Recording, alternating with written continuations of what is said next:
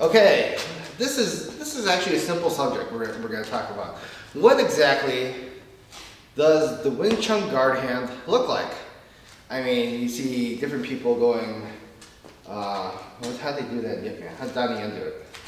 Japan Wing Chun, alright? He was doing something like this. You see some people sideways like this, some people like this. What exactly does the guard hand look like in Wing Chun, and why do we do it the way we do it? And with that in thought, let's just look at the movie version. Because a lot of times in the version, let's say whatever Robert guard hand position is. Okay, let's say, that's actually very friendly. But let's just say, look at this guard hand right now. Usually it's like one hand further extended up like this. And then you say, yeah, this is Wing Chun, try to get through this. Think about this for a second.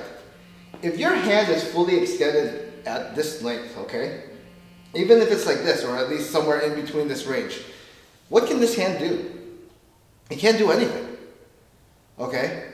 So if my hand's like here, out here, and I'm trying to actually hit him, what can I possibly generate? Am I 1-inch punching everybody? Oh, 1-inch punch, right?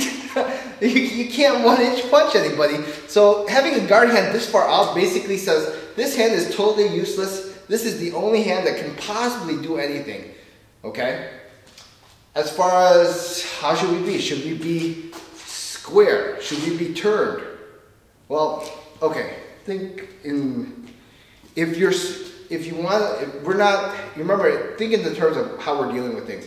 When we're fighting here in Wing Chun, okay, let's say just Wing Chun versus, let's say he's Wing Chun also, okay? If we're fighting here, and once I turn at this angle, what's the concept behind that? Why do you want to turn at this angle? Basically, well, you know, the old, back in the days when I took Taekwondo, you know, basically if you're facing this way, you know, there's more of a target to hit. If you're facing this way, you basically don't expose this part unless it only exposes this side towards you. So basically the same concept is involved as far as here, I'm turned sideways, blah, blah, blah. Look, if I want to close the gap on somebody, and if you look at Wing Chun overall, its natural ability to charge in and to run somebody over, you can't do it half sideways. This you can do if you're sparring. If I want to run into him, I'm running into him square. Now why am I square? First of all, when I'm square here and I have my guard hand here, both my hands at this point, whether I use the front hand or the rear hand, is capable of attacking. Okay? That makes sense? That means if I'm here, if I want to punch him with this hand, if I want to punch him with this hand, I can. Because they're both here, right in front of me, protecting my center. And why do I have it at this area right here? Because it's balanced out. I don't favor one side or another.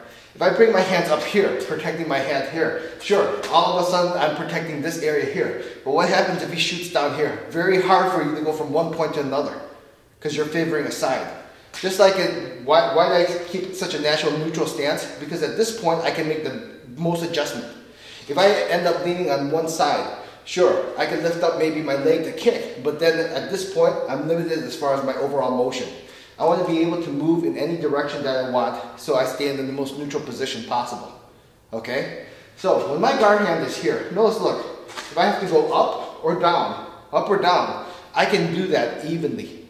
I don't favor one side or another. As far as my center is controlled, look, here's my center guard here. Basically, I'm saying at this position, I make him come into my triangle area here.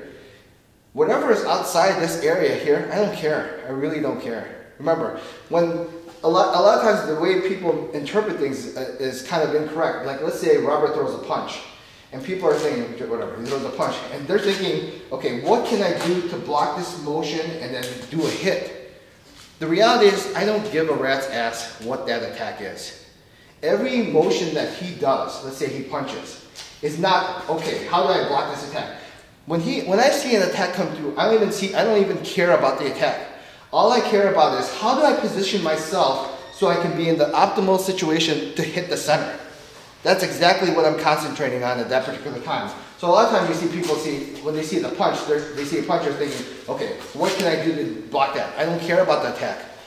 As soon as I see movement from him, all I basically care about is my adjustment so I can be in the perfect position to attack his center. Whatever runs into my triangle runs into my triangle. That's all I care about. So I'm not thinking, okay, all of a sudden something happens, oh, hand block. Well, guess what? If I think in that terms with my triangle, he punches like that, and I'm thinking, hand block, look, there's no way I'm in the perfect position to actually hit him. But in reality, when I see him basically move in from this position, boom, I'm actually thinking, how do I adjust myself to make sure I hit his center? All right? So when you look at it in that terms, the triangle is here. No matter where he goes, as fast as he can go, he's always going to run into my triangle as long as I know how to aim it towards the center. All right? And I'm not concerned as far as what the attack is. I want him to come into my house. If he's out here, I'm not going to chase that house here. See, I'm not thinking, oh my God, I'm going to deal with this. No. I want that to come into my house area because I'm not thinking he punches out here and I'm going to go boom, block this point here. All right? If you're thinking that, you're already a step behind. You're thinking, how do I block him, not how do I hit him?